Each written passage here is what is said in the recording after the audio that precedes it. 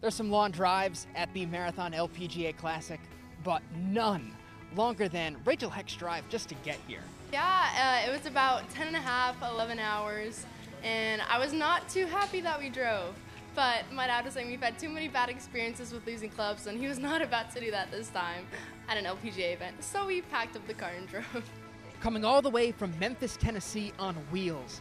Understandably so, the 19-year-old Stanford sophomore has had bad luck in the air. We always lose my clubs, and we really didn't want to do that this time. But I can't complain. I was asleep pretty much the whole time. But good luck, and most of all, outstanding talent everywhere else. Heck is playing on an exemption earned as the NCAA individual champion, so it's worth the trip to play with the best of the best on the pro level. Oh my gosh, it's so special. This, in my eyes, is just a reward for nationals and the college season. You know, it's not some high-pressure tournament. It's just purely, I get to play an LPGA event because of what happened at nationals, so it just makes that experience even more special. And worth the trip to socialize with them. It maybe a little bit. They're so sweet, so you know, you kind of forget how big they are. You know, when they're just talking to you like you're any other tour player. I think when I take a step back and think about who I'm talking to, I start fangirling a little bit more again. It's hard to play it cool.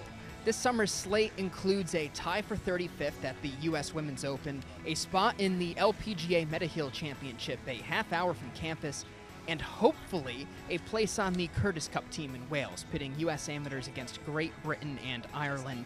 That's all while taking classes. And I'm taking econ just so that way during the season I can take fewer classes, but I kind of regret it at the moment. I have a problem set due Thursday at like 9 p.m., so I'll have to get it done before then, so I can't procrastinate that much. She's not procrastinating on the course.